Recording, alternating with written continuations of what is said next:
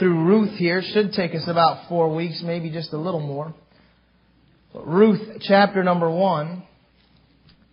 A great book of the Bible, man. This is just, I just love studying the Bible. I'm not getting over it. It seems like it's growing on me. Amen. Thank you, whoever that was. Brother Jim, you study the Bible too, huh? It's growing on me. Amen. Oh, still only Jim. I give everybody a chance. I guess only Jim. If the Bible's growing on me, amen? Amen. Hey, there we go. I think you guys are awake. That pizza is so bad for you. But I had a ham. Ooh, one slice of ham pizza. That was good. I tasted the sugar in the sauce. I could taste the. Do you know they put sugar in the sauce to make it addictive? Is that ridiculous or what? I pretty much got sugar almost out of my life, and then other than fruit, God's sugar, and I taste the sugar in it, and it's just. I felt like, oh no, I'm gonna have a relapse. It was a whole large pizza, but I didn't. I just had one. Praise the Lord. I had 3 Oreos last night. Double stuff. So that might be 6. I'm not sure how that really plays out. But they were good too. I've been eating that. The only candy we eat is that 60% cocoa from the baking section. That's our chocolate. Because at the end of the day, there's a few pieces of chocolate. And so I had some Oreos last night. They were left over from the Bible study on Friday night. But I did not partake of any of the wicked beverage. What did you say? Eggnog? No, not eggnog. Pepsi. We had some Pepsi and some Mountain Dew there that we bought for everybody else. And I did not drink one. I have not had a pop to my recollection since last December.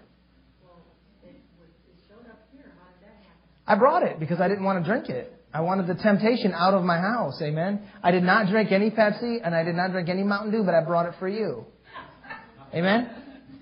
I was just praying, Lord, you know who needs to be purged from the church, so help that person to grab this and drink it, that they might be poisoned. And I'm going to make it all the way to December, and then I think I'm going to drink a whole 2-liter and get sick and vomit and all that kind of stuff. Just have a whole day of no health food allowed, all candy and cookies and chips and pop, and we'll be violently ill. It might be our New Year's celebration. You wouldn't do it, sister?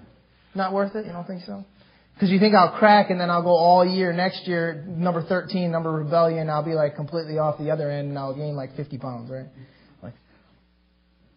We're freed from the law. Pastor's swinging the other way again. No, really, it's been good. I've been enjoying it, and I did enjoy the pizza, and I do have liberty to eat it, and so do you. Praise the Lord. But, amen. Well, we had a little food problem today. I think that's why the pizza's wound up down there. So that hasn't happened in, my guess, about 6 months probably. 5 months maybe. Is that pretty safe? So I won't harp on you yet, but I don't know who was slacking today. I know it was a rainy day. I woke up this morning and it just felt like I got up at 5, but I just felt like going back to that bed. Just felt good. About 7:30, I heard that rain outside, and I was just like some of you look right now. And I know that happens, but let's make sure next week we knock it out of the park. Amen? All right. Ruth chapter number 1. We'll go ahead and get started here. You should have found it by now. Hopefully I don't have to stall any more than that. Verse number 1. Now it came to pass in the days when the judges ruled that there was a famine in the land. And a certain man of Bethlehem, Judah, went to sojourn in the country of Moab, he and his wife and his 2 sons. And the name of the man was Elimelech, and the name of his wife Naomi, and the name of his 2 sons Mahlon and Chilion, Ephrathites of Bethlehem, Judah. And they came into the country of Moab and continued there. And Elimelech, Naomi's husband, died, and she was left and her 2 sons. And they took them wives of the women of Moab. The name of the one was Orpah, and the name of the other was Ruth. And they dwelled there about 10 years. And Mahlon and Chilion died, and also both of them. And the women was left of her 2 sons and her husband. And then she arose with her daughters-in-law that she might return from the country of Moab, for she had heard in the country of Moab how that the Lord had visited his people in giving them bread. Wherefore she went forth out of the place where she was, and her 2 daughters-in-law with her. And they went out on the way to return unto the land of Judah. And Naomi said unto her 2 daughters-in-law, Go, return each to her mother's house. The Lord deal kindly with you as ye have dealt with the dead and with me. The Lord grant you that ye may find rest, each of you, in the house of her husband. Then she kissed them. And they lifted up their voice and wept. And they said unto her, Surely we will return with thee unto thy people. And Naomi said, Turn again, my daughters. Why will ye go with me? Are there yet any sons in my womb that they may be your husbands? Turn again, my daughters, go your way, for I'm too old to have an husband. If I should say I have hope, if I should have an husband also tonight, and should also bear sons, would ye tarry for them till they were grown? Would ye stay for them from having husbands? Nay, my daughters, for it grieveth me much for your sakes that the hand of the Lord is gone out against me. And they lifted up their voice and wept. And Orpah kissed her mother-in-law, but Ruth clave unto her. And she said, Behold, thy sister-in-law is gone back unto her people and unto her gods. Return thou after thy sister-in-law.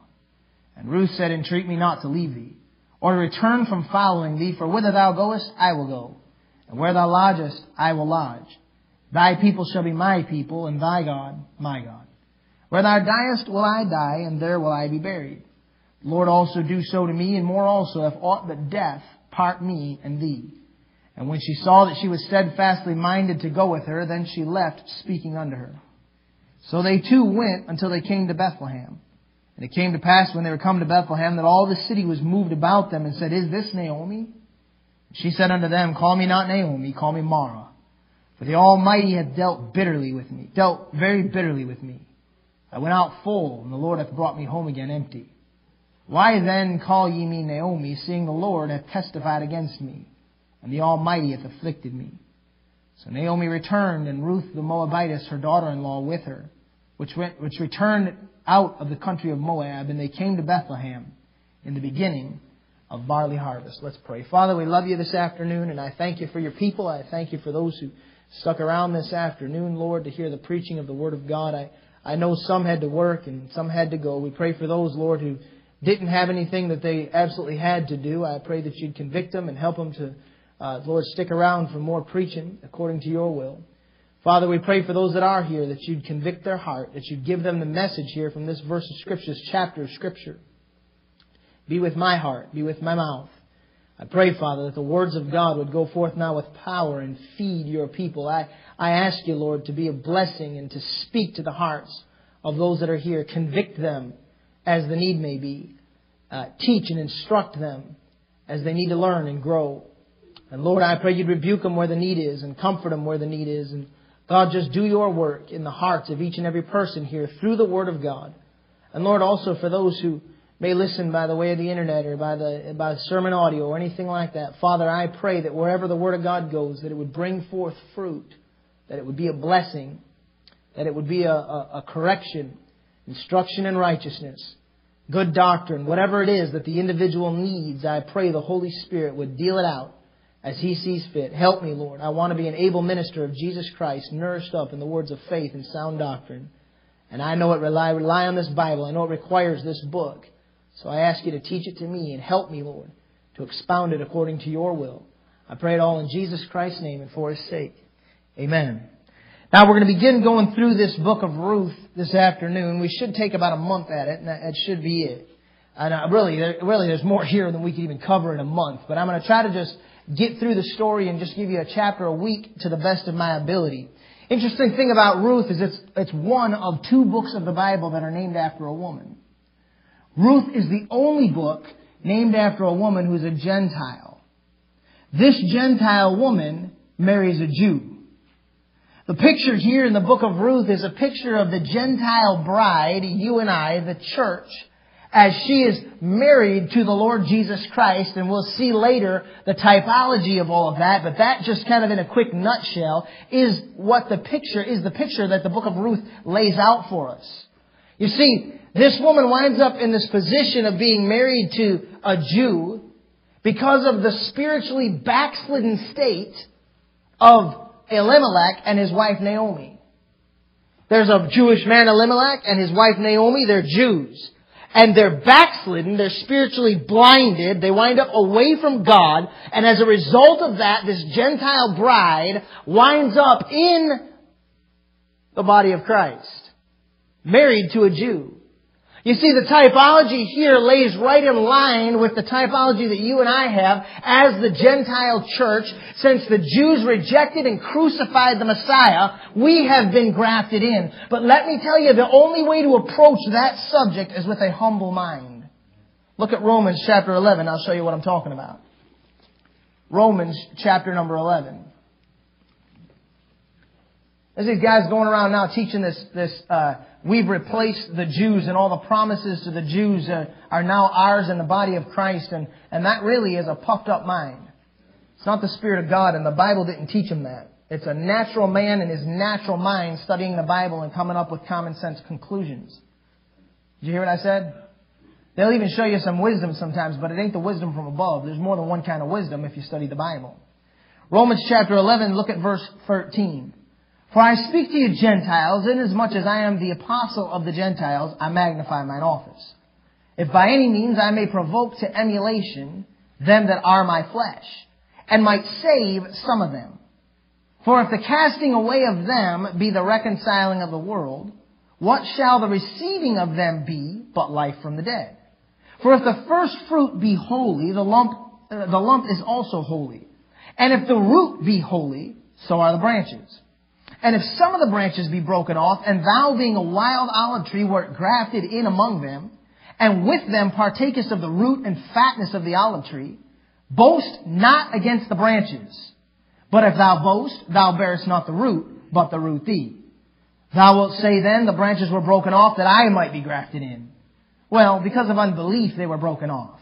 And thou standest by faith.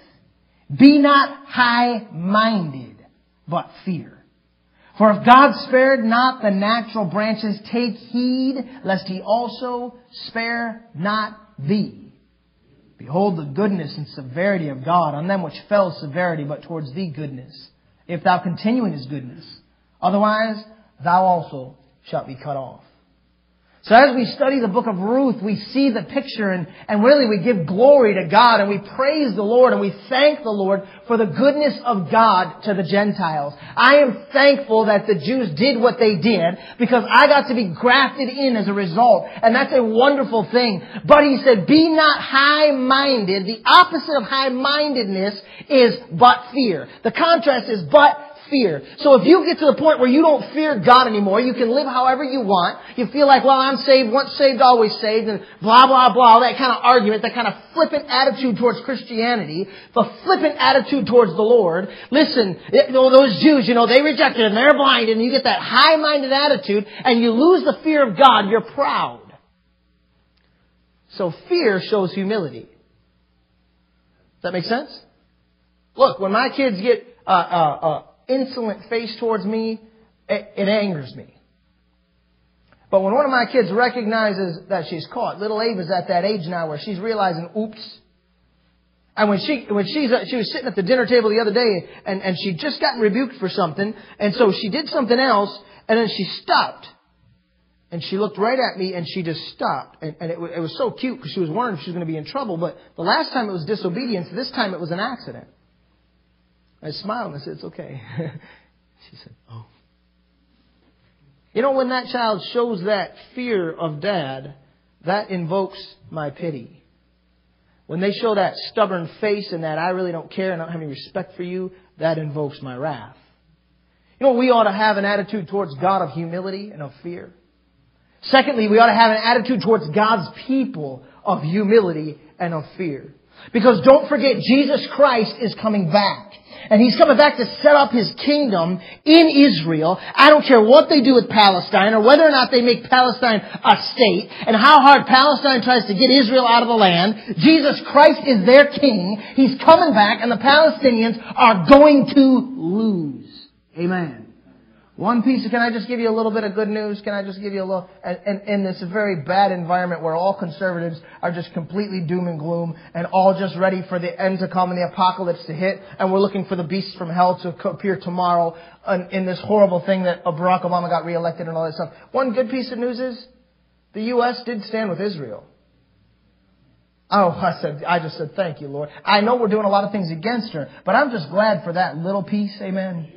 I'm glad for that little piece of hope. And I just said, maybe God's going to give us 10 or 15 more years.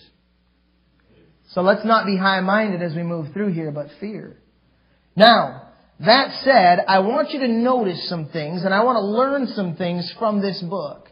The first thing I want you to see in the book of Ruth is the bitterness that is created when a Christian or someone of God's people has the wrong priorities in their life.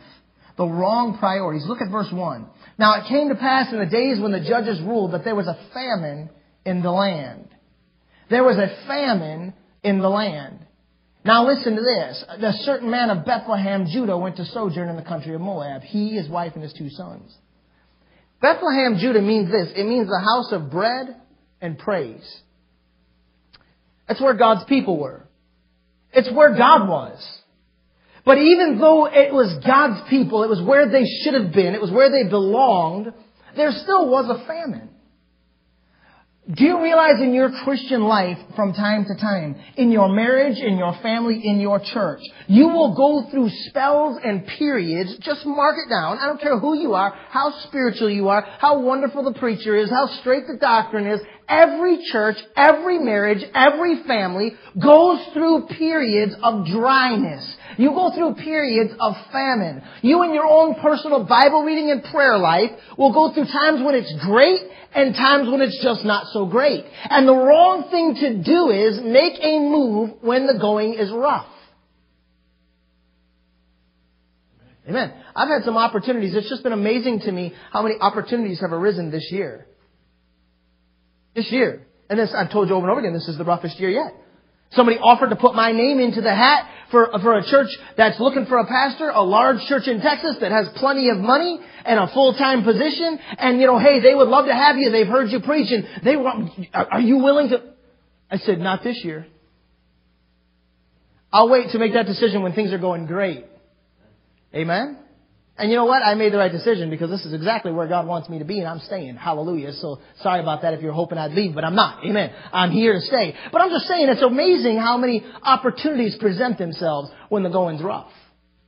If you've got the wrong priorities in your life, you're going to wind up in a mess. The name of the man in verse number 2 was Elimelech. Elimelech's name, it means, my God is king. Now there's a problem though. Because Elimelech really meant, my money's king. How can you say that, preacher? Because when the famine came, guess what? Elimelech moved on. When things weren't as wealthy and prosperous in Bethlehem, Judah, that when things weren't as great over there, he went on down to Moab where, hey, I heard they got bread in Moab. I heard there's a good job down there. I'm going to go down there where I can just do a little better for my family because I don't want my family to have to live like this. And you know the thing, I mean, it's like the most common statement in modern day America. I don't want my children to grow up like I did. You know what that means? I'm a great big baby and I never got over my childhood because my mommy and daddy told me no a couple times. So I'm not going to be an abusive parent like my mommy and daddy was, and I'm going to spoil my little brat. So they will never appreciate anything. Amen. And so here he is saying, my God is king, but when the going gets rough, he's like, hey, I don't want to watch you guys be hungry. I don't want to teach you how to gracefully and powerfully, with joy and the Spirit of God, make it through tough times. No, let's get out of here and go down to Moab, where things are going better down there. Let's move where there's a better job. And that ain't the right decision.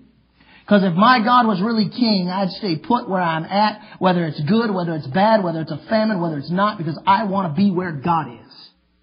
I don't want to be where the money is. I want to be where God is. And Elimelech's name means my God is king. Naomi's main name means pleasant. But the truth is, she really meant I'm only pleasant when I'm spoiled.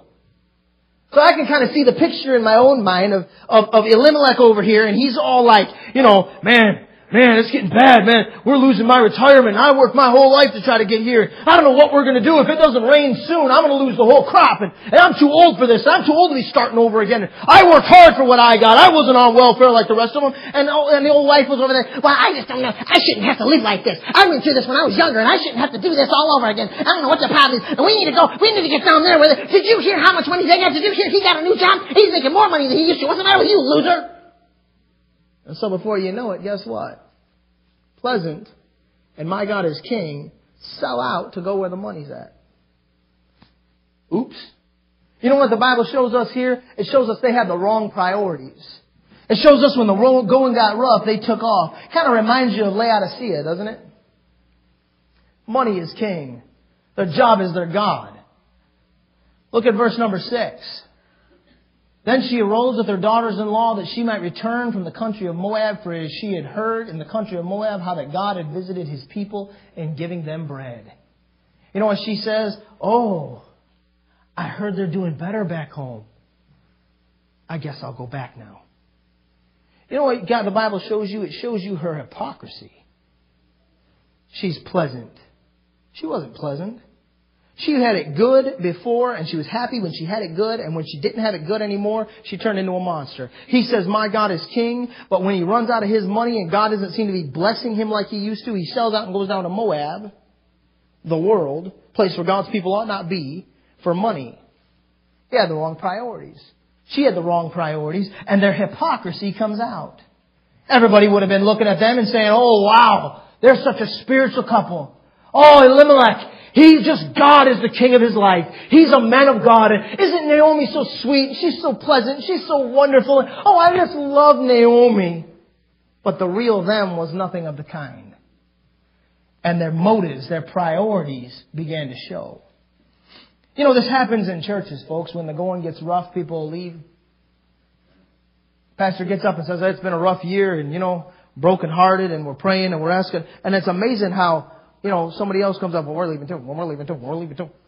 When the going gets rough and the people don't have the right priorities, they go. Let me tell you something. There's a hidden message in this text that most people miss. Bethlehem, Judah, meaning the house of bread or praise. You know where they should have stayed? They should have stayed in the house of bread and praise. You want to know why? That's talking about spiritual bread. Talking about praise to God. I say this gently, and I say it from true experience. Never make your decisions based on a better job. I have moved from one state to the next state with no job. We made the decision to move. I left my wife in Illinois. I drove 8 hours to Ohio because I talked to some people. I had a little interview. The guy said, yeah, I'll hire you. For $10 an hour, we get like 25 to 35 hours a week. It's wintertime. And I said, I'll take it.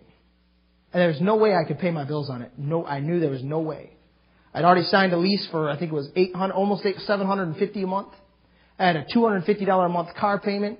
That right there is pretty much going to take up almost all my paycheck by the time you tithe and take out taxes. And you still got the cell phone bill, the car insurance, the lights, the phones, whatever else, food. I knew I couldn't survive on the job I took, and I had zero savings. My father-in-law had to fill up my last tank to get me there. How humiliating is that? But I made the decision based on a good local church where I knew my family would get fed spiritually. And I figured if I put God first, He'll take care of all the financial things in my life. And friends, He has. I could give you testimony after testimony after testimony of people who say, well, we love this church. We know this is where God put us. This is the greatest. Oh, praise the Lord for it. And then they need a job. They lose a job. And so it's like, well, we got an opening in another state. And I say, well, what about the church? What church are you going to? Well, there's a few down there, and I've been looking online, and it says they're King James, and, I know there's a few down there, and I got a friend who's going to a church, and it's a good church, and, we're going to, listen, I'm not here to bash anybody. I'm just trying to tell you, I don't think that's the right way to make your decision. I think you're putting the cart before the horse, instead of the horse before the cart. And it ends up in disaster that way. Oh, I think there's some good churches down there. I believe that. And I think our church is a great church. I really do, or I wouldn't be here. Amen? I'm the pastor of the church. I think it's a great church. You looking for a good church? I know of one. Amen? Come on. Come join us. Be a part of it. But look, I don't also, at the same time, I'm not going to be so arrogant as to say it's God's will for every single good Christian to be in this church. If it was God's will for every Christian to be here, then where would the rest of the churches be? Does that make sense? Right? So you know what you got to do? You got to say, hey, God, where do you want me? You can't tell by Googling, Baptist churches, King James Bible believing churches, Bible churches, whatever you want to Google. You can't tell by Google whether or not you're supposed to be there. Oh, God, lead me to this internet here and help me to know and, bless this computer as I pray over the church you'd have me in. What is that? What kind of foolishness is that, man? You've got to put the church, the house of God first. I mentioned this morning the first institution God created is the family. Amen? That's exactly right. And good churches are built on good families. I'm sorry, but good churches are not built on men's homes. It's where my heart's been. Young men, I want to see young men called to preach. Good churches aren't built on institutes. Good churches aren't built on Bible colleges. That's where my heart is. I'd like to see young men get called of God, get in the book, believe the Bible, go out, win souls, start churches. I would love to see that. But listen, God didn't call me necessarily at this point to do that. Right now, we're getting a church going. We're trying to build a church. Jesus Christ said He's going to build the church. And guess where churches are built? They're built on good families. The family was first, the church was second. But that is not an excuse then to lay out of church.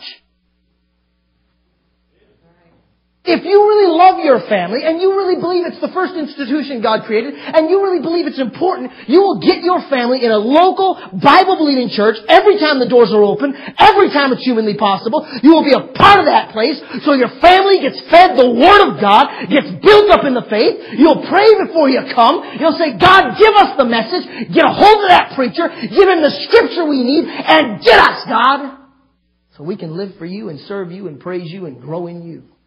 You see, they had the wrong priorities. They were in Bethlehem, Judah. That's where they lived, and they seemed to be committed to it. They seemed to be a serious part of it. But listen, they really weren't, because when the going got rough, they made their decision based on economy. They made their decision based on a job. And I'm just telling you, I've seen that be a massive mistake. And I've seen it work the other way, where people have packed up and moved across states to be in a church they knew God wanted them in. And I've seen God bless them every single time. Friend, make sure your priorities are right. Notice the second thing.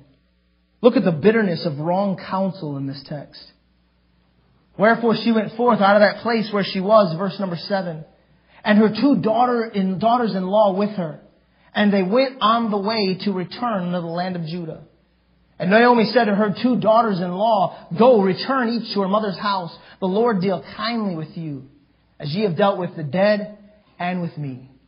So here's Naomi pleasant, and she goes down to the land of Moab, and her husband dies. Well, that's what happens when you set the wrong priorities. I'm not saying a physical death, but there definitely will be a spiritual death. Now her husband's no longer the man that he used to be. Look, you can chase the dollar bill. You can chase the good economy. You can chase a better job. But if you're not putting God and His Word first, it doesn't really matter if you do catch it. It's death. What good's it do for your husband to be rich and to make it good and make your life happy if you lose him spiritually? And then, not only that, but now her two sons die. Nalon, I think his name, I don't remember Shilion. It means small. It means weak. Let me look at it. I had it memorized, but I'm getting old. Hold on a second. Yeah, it means small, weak, and pining. And Malon means sick. So she goes down there. She winds up down there in Moab, in the world. And she loses her husband, and then she loses her two sons. I don't know what price I would pay to have my daughters grow up and serve Jesus Christ. I don't know what price I'd pay. I don't know how far I'd go to see my children strong in the Lord in the power of His might. And now she lost her family. So trying to save them, well, I got to feed my kids. Well, honey, we got to survive. What about our security? What about your job? We got to survive. What are we going to do? Okay, go down to Moab. She lost them all. A lot of good it did her. Don't you think it would have been better to put God first and let Him figure the rest out? Amen. You know, sometimes, folks, we strategize too much. And we wind up messing ourselves up. Trust God. So here she is now as she's heading back with her daughters-in-law in verse number 7. And that's all she's got left is her daughters-in-law. And she's going back. And now here this woman is giving counsel to these young girls that is just unbelievably strange counsel coming from a woman who knows God quite well, who was a leader in the church, who was somebody that was recognized. And now here the mother-in-law is talking to her daughters-in-law and giving them advice. Can I just say this for a minute? Be real careful who you take advice from.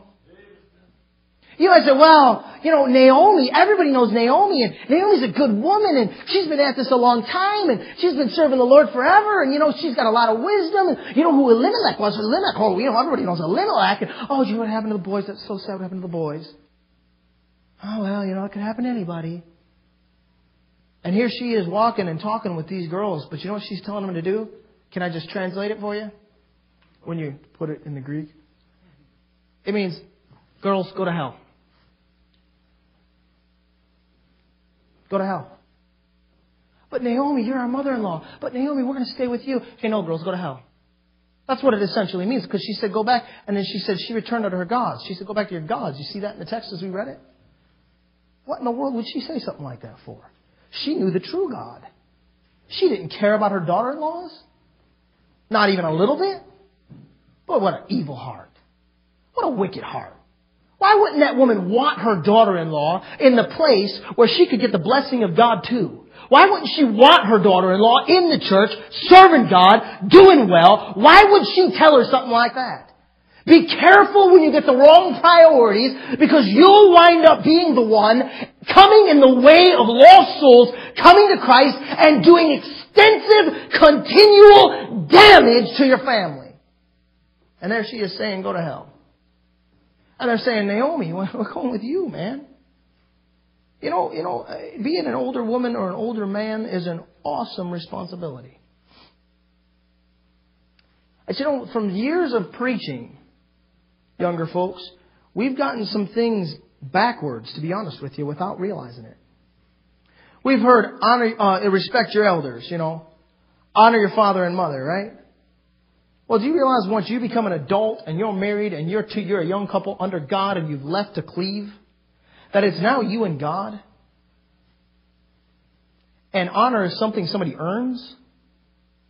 She can say, well, I'm supposed to honor my elders and respect my elders, and my elder told me to do this and told me to do that. Well, if they're giving you wicked counsel, why are you listening? You're going to answer to God directly, because you might be 20 years old, you might be 30 years old, but when you step out from under their authority and you get married and that becomes an institution between you and God, guess what? You're answering to God for your decisions, and there ain't going to be no what my mommy said, about my daddy said, about my mother-in-law, about my father-in-law, about blah, blah, blah. None of that, man. It's you and God.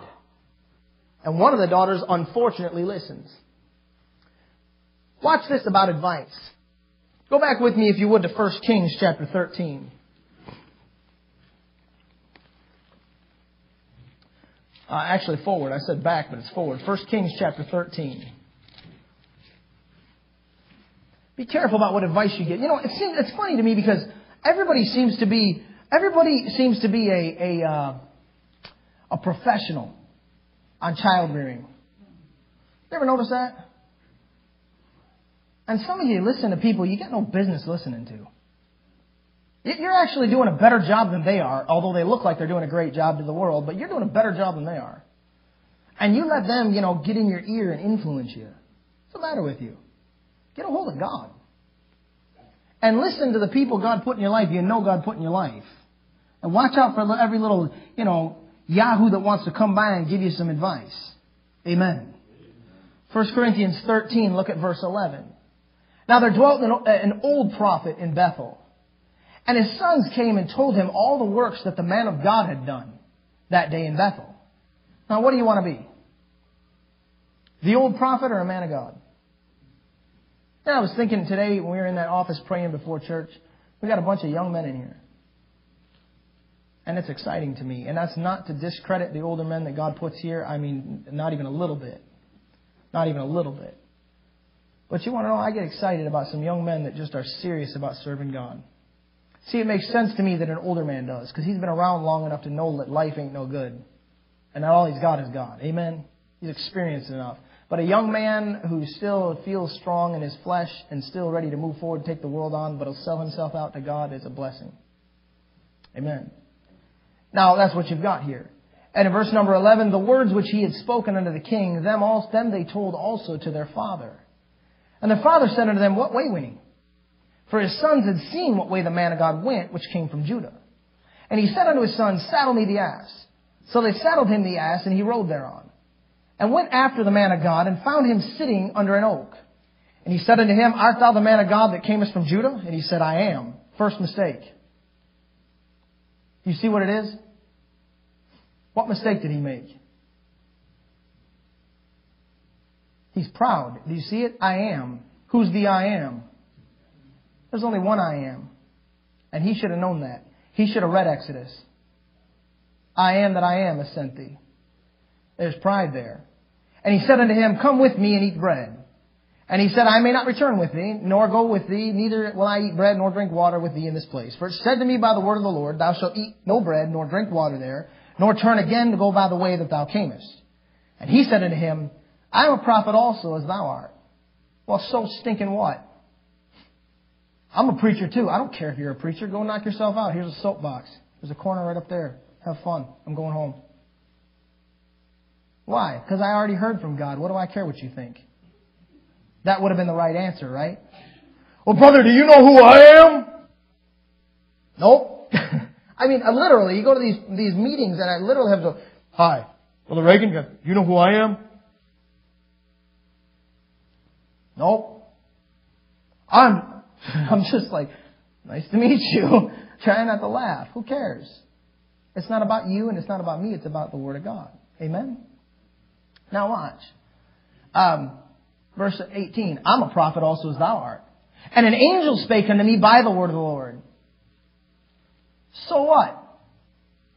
That should have been the right answer. I already heard from the Bible. I don't care if an angel showed up to you by the word of the Lord. I heard from the book. You had it, an angel, from an angel, Bible, you. I got like me and Bible. There's no angel between me and the Bible. I got the Bible and the Spirit's in me. I got it. I'm good. I don't care if an angel showed up to you. I don't care if you're a preacher. I don't care who you are. I already know what God said. So don't ask me to do something God told me not to do. Right? It's just that easy. But not for this guy. Saying, bring him back with thee into thine house, that he may eat bread and drink water. But he lied unto him. You know what? Sometimes we get too super spiritual, folks. The devil will get you by your pride. He will get you by your super spirituality. Are you trying to encourage people not to be spiritual? Of course not. But when you get righteous over much, the book of Ecclesiastes said, you are in for a kill.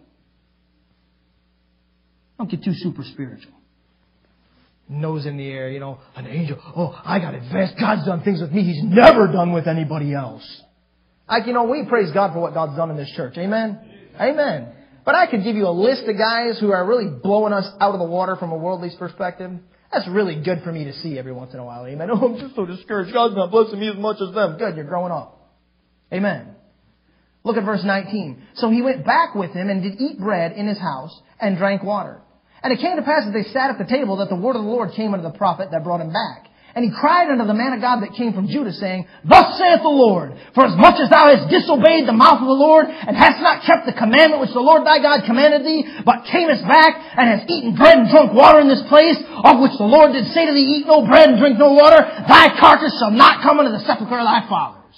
He cried. He was preaching. The smooth, slick words and the pumping up of his pride was gone. And now he's just let him have it. Boy, that's how you know you're getting it straight from God. He ain't worried about appealing to your flesh. He's going to give it right at you, 90 miles an hour. And he's preaching to him. It came to pass after he had beaten bread and after he had drunk that he saddled for him the ass to wit for the prophet who had brought him back. And when he was gone, a lion met him by the way and slew him. And his carcass was cast in the way, and the ass stood by it, and the lion also stood by the carcass.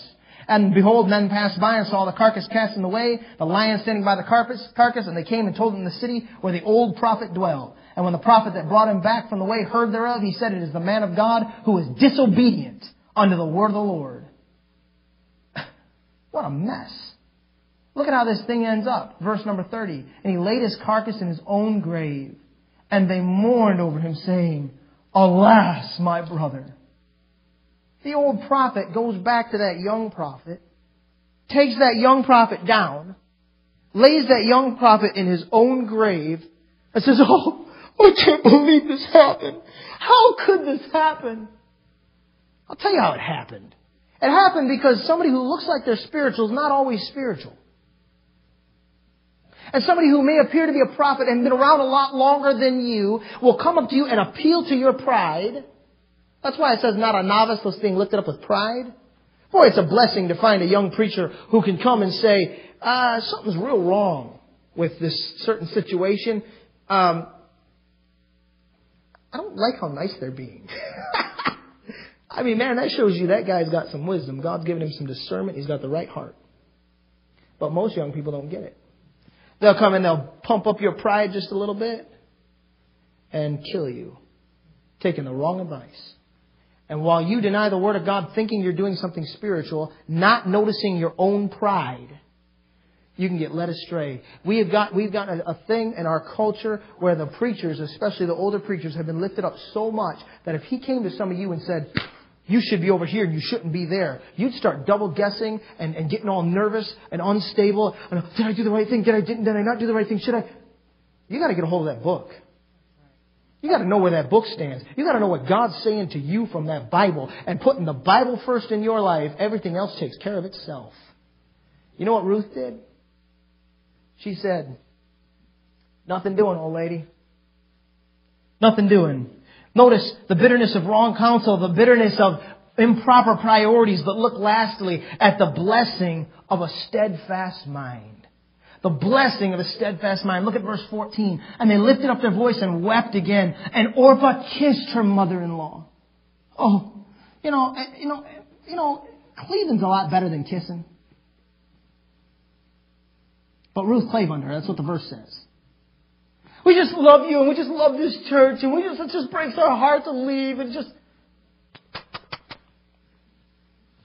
Don't kiss the next preacher, he'll believe you. I'm not believing it. Just love you so much, I know. You know what? Cleave. Amen? I'm not saying don't be complimentary. Some of you have said that and you don't know how much you've encouraged my heart, and I love you too. I mean it. I love my wife to death and I tell her I love her. But I don't just tell her I love her, I stick with her. Amen. I don't want to hear, honey, I love you, but I'm leaving. Great, what good is your loving me doing? Go. What am I going to do? I don't know. I act all tough, I'd be like, oh, I'm going to kill myself. My life would be over. But I'd play tough in the meanwhile, just so she knows I'm tough. Cleaving's better than kissing, amen? See, the one is acting all emotional, and the mother-in-law is acting all emotional, and there's just, I hate to see you go, I love you, and I just love you, and I wish I could have another son for you to marry you, but not really meaning it. But Ruth is different. You see, Ruth was not critical in her spirit. Look at verse 15. And she said, behold, thy sister-in-law is gone back unto her people, and unto her gods. Return thou after thy sister-in-law. Okay, Ruth, your sister-in-law has gone to hell.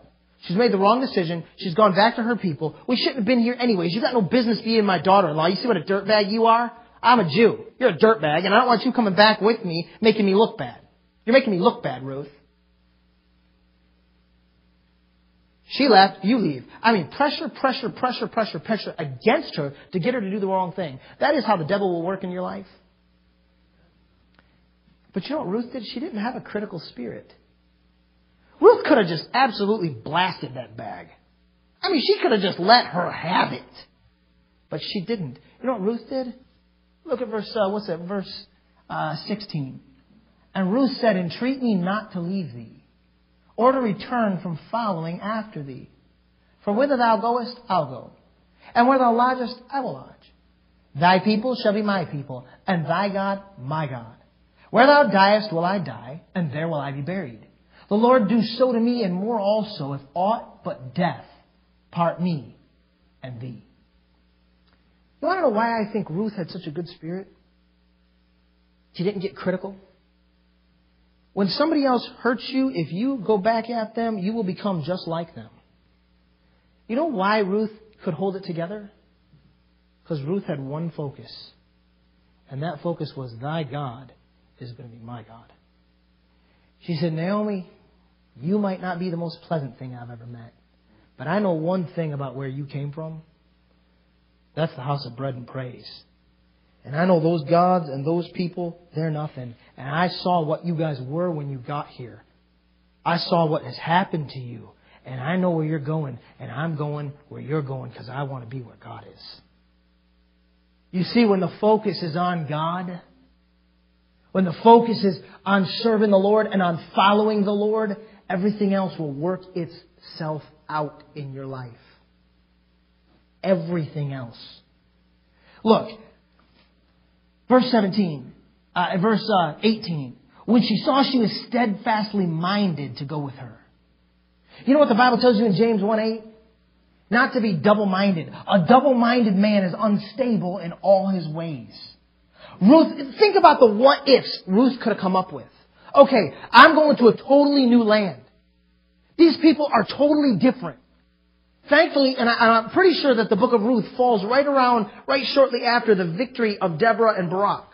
Because the nation had been judged, God came in and blessed them, gave them some victory all through the book of Judges. Ruth actually, the chronology of Ruth is during the period of the Judges, okay? And so Ruth probably falls in shortly after the victory of Deborah and Barak. So they heard about God blessing His people again, and now they're heading back.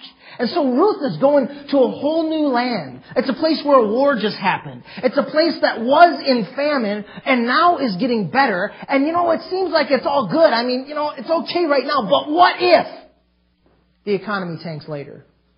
What if I get there and I'm the Moabite woman?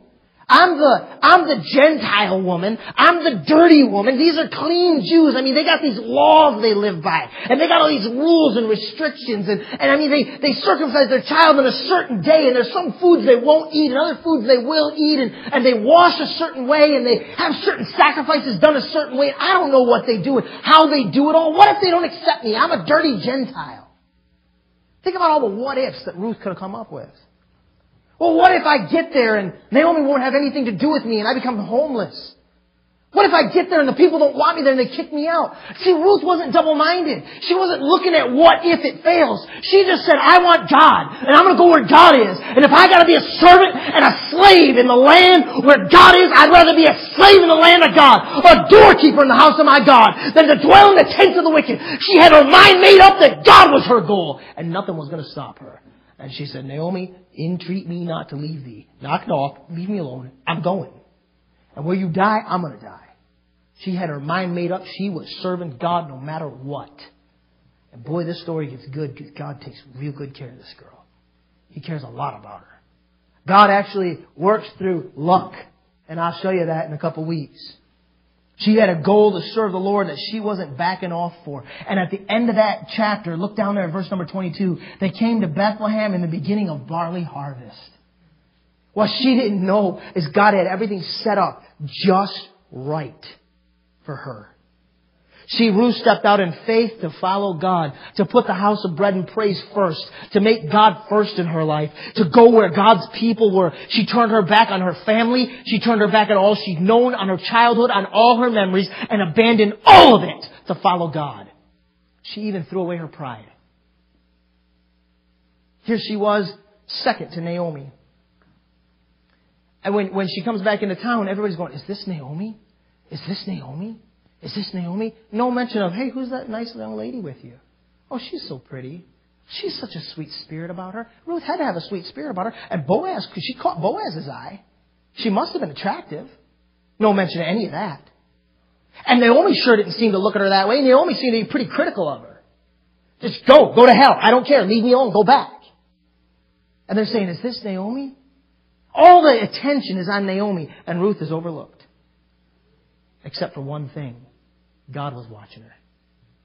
You might feel overlooked, but if you're doing right, God's watching you. So just bide your time. Just bide your time. It'll be all right. And it all turns out great for Ruth. Not so much for Naomi. She comes back here and they call her Naomi and she says, hey, don't call me Naomi, call me Mara, for I'm bitter. And the Lord hath dealt bitterly with me. Well, He hadn't done nothing to her. She made her own bed. And she's mad at God because she reaped what she sowed. I wonder two things. I wonder if it's possible that she just nagged her husband until he went. And so God said, okay, you go back alone. And she lived her life out a miserable woman. Or I wonder if it's possible that he was this money-hungry idiot trying to drive his family to success. And so God gave her pity and brought her back. And she suffered because of her idiot husband. But God brought her back and then gave her some life left because she was just following the old man. But it could play out and preach either way. Amen. But the focus here I want to be on Ruth. She shows up at the beginning of barley harvest. Let's go to a couple passages of scriptures and then we'll close. Go with me to Luke chapter number 10. You see, I believe with all my heart, we got a church of people who wants God to use them. I'd be willing to bet, and I won't ask for hands, but I'd be willing to bet most of you in this room have handed somebody a tract this week, right? A gospel tract? Right? Some of you are like, some of you are like, I hate it when he does that. Amen. I hate it when I do it too. Amen. So we're in the same boat. But I bet you most of you have tried. I bet you when I preach about every one of you, there's no excuse. Every one of you ought to be able to win at least one person to Jesus Christ this year. Some of you sit there and go, yeah, I wish I could. Yeah, I'm going to try. Yeah, I'm going to try. Man, I've been trying. I've been inviting people, but man, I've tried here and I've tried there and I failed here and I failed there. And it just, man, yeah, but he's right. I should be able to. And you go out and make some kind of an effort, right? All right, look at Luke chapter 10, verse 2. Therefore said he unto them, the harvest truly is great, but the laborers are few. Ooh, I don't like this passage of scripture is convicting. Amen. How many young men have gotten called to preach or gotten a big burden to do something for God and just took off on this verse? Because some preacher got up. Now, before you respond, listen, study it out with me. Some preacher got up and preached, harvest is great. The laborers are few. We need more preachers. We need more preachers. You ought to preach. You shouldn't sit there getting fed, enjoying, getting fat in the house of God. You need to get out there and feed somebody. And you feel like, I'm a fat Christian because this has really been good and I've been getting fed and I'm learning a lot of Bible. And, I don't want to be one of those fat Christians. I'm going to go serve God. The harvest is great. The world's going to hell. I got to get out there. Right? Read the rest of the verse. Pray ye therefore the Lord of the harvest, that he would send forth laborers into his harvest. Where is all the focus? Pray the Lord of the harvest, that he will send forth laborers into his harvest. The focus is not the laborers. The focus is the Lord. It is his harvest. When Ruth showed up, she wasn't right out in the field. The barley harvest was beginning. God's timing had been right. He'd been working. He'd been setting the stage. I'll show you what I'm talking about. Go back to Exodus chapter 18. This is my concluding point, so relax, we're getting out of here. Amen? Exodus chapter 18. Should the Lord let us go? He might keep us a couple more hours. I can't tell. Exodus chapter 18, look at verse 13. And it came to pass on the morrow that Moses sat to judge the people. And the people stood by Moses from the morning unto the evening. Now, wait a minute. That's kind of pathetic. Really. Seriously. Common sense tells you these people got to work. They got somewhere to go. They need to hear from God. And that's a ridiculously long line. Amen. When I go to vote, I want to be in and out. Up the road on with my day. Amen. Don't make me wait in a long line. You guys heard all about that on the news, and we're sorry. We'll try to expedite things in the future, blah, blah, blah. Now watch. Well, Moses' father-in-law, wait a minute. The mother-in-law in the last passage was given some bad advice. Now here's the old man comes along, Moses' father-in-law. Saw all that he did to the people. He said, what is this thing that thou doest to the people? Why sittest thou thyself alone, and all the people stand by thee from morning unto evening? Moses said unto his father-in-law, because the people come unto me to inquire of God. And when they have a matter, they come unto me, and I judge between one and the other, and I do make them know the statutes of God and his laws. And Moses' father-in-law said unto him, the thing that thou doest is not good. Thou wilt surely wear away both thou and this people that is with thee, for this thing is too heavy for thee. Thou art not able to perform it thyself alone. Hearken now unto my voice. I will give thee counsel, and God shall be with thee. But be thou for the people to Godward, that thou mayest bring the causes unto God. And thou shalt teach them ordinances and laws, and shalt show them the way wherein they must walk, and the work that they must do. Moreover, thou shalt provide out of all the people able men, such as fear God, men of truth, hating covetousness, and place such over them to be rulers of thousands and hundreds, and rulers of 50s and rulers of 10s. And let them judge the people at all seasons. And it shall be that every great matter they shall bring unto thee, but every small matter they shall judge. So shall it be easier for thyself, and they shall bear the burden with thee. If thou shalt do this thing, and God command thee so, then thou shalt be able to endure, and all this people shall also go to their place in peace. Now, is that common sense? Sound like a good plan? Did you follow the reading? Moses is sitting there all day long. People are coming. He's going, man, Moses, you're going to wear out, dude. You can't keep this up forever. And number two, these people are going to wear out. Now, your counselors will always get very spiritual because they know you're spiritual. They know you want the truth. So they will get very spiritual. And they always invoke the authority of God for their opinion. It's crazy, man. Well, the Lord told me. Well, the Lord showed me. The Lord showed me you need to. I have come to the point now where I say, well, you go back to God and you tell God to tell me and then I'll do it. Well, the Lord showed me you need to. Really? He did? That's good. Man, I have a hard enough time finding out what God wants me to do alone, let alone Him telling you to tell me. I mean, that's great. You're something else. They always invoke the authority of God. Now, what is wrong with what He said? You got any problems with it? It sounds like solid advice, doesn't it? It looks like the right advice. The harvest is great! Go! Go! Go! But wait a minute. God didn't tell Moses to do that. And the devil knew Moses' weakness. Because from the get-go, Moses said, God, I can't. I can't. God said, yes, I can't. Yes, I can't. Yes, I can't. I'm not able. I have speech, but if I can't do what you want me to do. Moses, you're going. So finally God says, okay, fine. I'll send Aaron with you. He'll be to you a mouth. You be to him as God, and I'll go. So Moses went. Aaron wasn't God's pick. Moses was God's pick. Now, the father-in-law gives Moses some advice. He kind of hits Moses where he's weak because the devil knows wherever you're weak. And in a spiritual way, in a practical way, in a way to help other people. What are you doing to them? That's what he said. What are you doing to these people? What are you doing? What do you mean? What am I doing? I'm not trying to hurt you. Moses had a good heart. I'm not trying. No, what did I do? Yeah, you're right. Oh my goodness, look what I'm doing. You're right, I can't do this. Yeah, I am wearing out. Yeah, I've been biting the kid's head off lately. And yeah, that's just the problem. This has to be fixed. Here's a solution. So Moses hearkened unto his father-in-law, not unto God. And Moses chose able-bodied men, and he did it. Fast forward with me to Exodus chapter 32.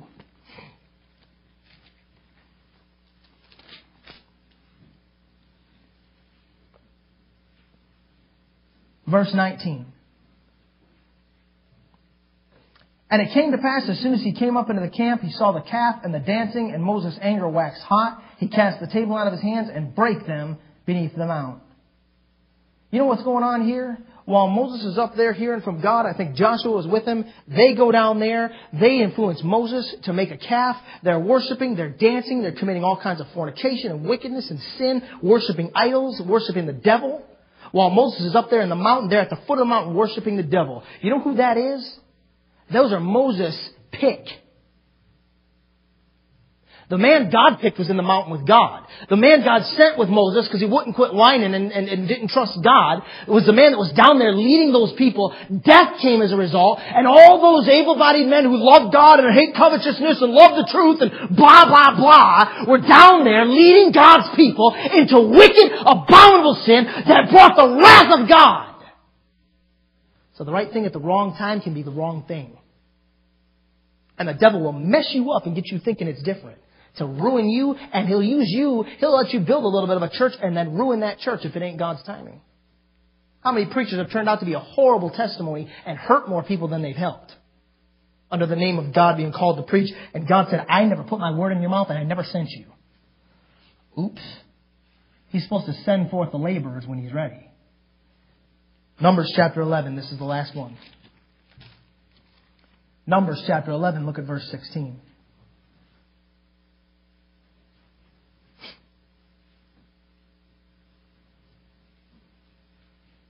And the Lord said unto Moses, Gather unto me 70 men of the elders of Israel, whom thou knowest to be the elders of the people, and officers over them, and bring them unto the tabernacle of the congregation, that they may stand there with thee.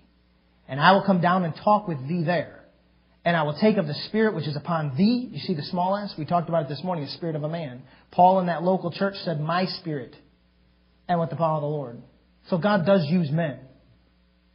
And I will take of thy Spirit which is upon thee, and I will put it upon them. And they shall bear the burden of the people with thee, that thou bear it not thyself alone. It's been a year since Moses obeyed his father-in-law and did it himself. A year later, Moses obeys God, and God takes His Spirit. God puts His Spirit on 70 of those men, and God blesses that thing, and God uses those men to help the nation, to help Moses, and to get it done for God. There was a need a year ago, but it wasn't God's timing. Isn't that wild? So we preach, go! The harvest is great! Go, go, go! But that's not how God works. God will wait. God knows the harvest is needed. God knows there's laborers that gotta go. But God is working on you, and God will have you ready when God is your focus. God had Ruth ready, but it was God that was her focus. She wasn't saying, I'm gonna go make a new life for myself. I'm gonna get in those fields. I'm gonna help you out, Naomi. I'm going down there. I'm gonna serve God. The job needs to be done, and I'm gonna get it done. I'm gonna take care of you, Naomi. And wait and see what Lydia's eye lined up in, Naomi. It was all about God for Ruth.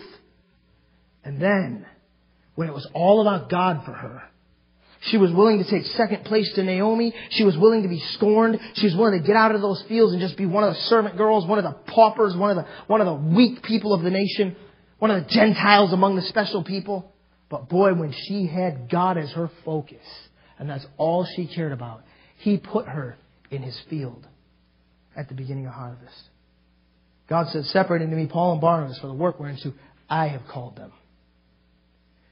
You see, friend, when you put God first in your life, the house of bread and praise first in your life, God will grow you, develop you, strengthen you, prepare you, work in you.